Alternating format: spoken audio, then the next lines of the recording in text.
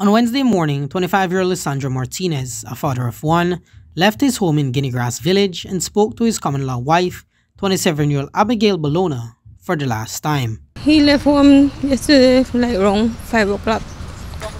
We made a go towards his uncle, and when he see uncle carry go, he run gun and catch up on the next side. Then the last time I see him,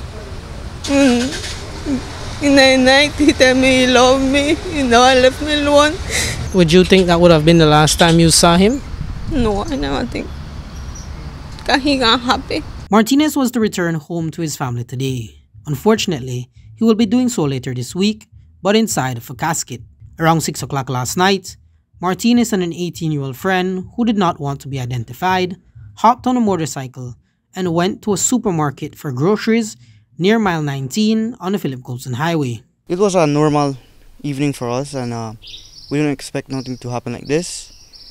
On the way there, we were talking about his lives and stuff like that, but then we entered the shop and bought what we had to buy in like 2 minutes, and then we head back home. And then when I saw like a black in color car following us, but I didn't thought it was like gonna happen this, right, because 2 cars had already passed out, so I said it's a normal overtaking is gonna happen.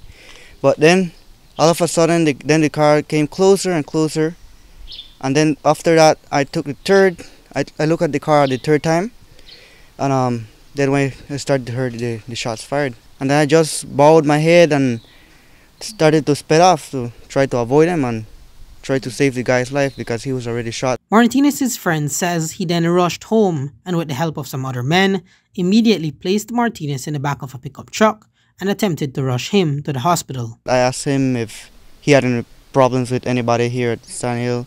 Then he said no. He denied 3 times. And so I believe him, so, because he's not from here. That's why I believe him. And then while on the road, he didn't speak to us at all. He just said his last word that he can't make it anymore. He can't see. Martinez reportedly took his last breath while the group neared Ladyville and was pronounced dead on arrival at the Carl Huchner Memorial Hospital. His common-law wife was then informed by Martinez's uncle, and she says up to now, his death still feels unreal. I think that made play a joke with me. How did you find out? I find out because his uncle called and tell me how he get shot and he done dead.